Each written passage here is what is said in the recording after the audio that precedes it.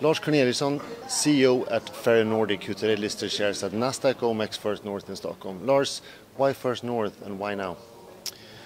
Well, we issued the preference share with the aim to create bigger financial flexibility and within a period of time, within a year, list at the main market eventually.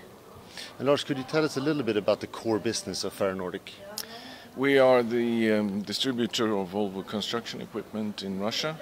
We have 75 locations all around Russia, and we have seen a fantastic growth in our business since we started in June 2010.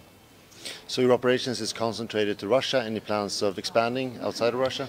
We are focusing on Russia at the moment, and then we will see where that will take us eventually.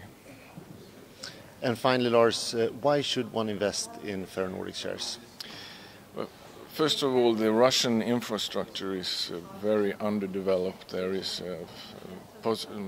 very big potential for future growth in our main business. We also have a good network in Russia. We have what we believe experienced management, a good board, and we see good prospects for future growth in Russia. Thank you very much, Lars, and congratulations to today's listing. Thank you very much. Thank you.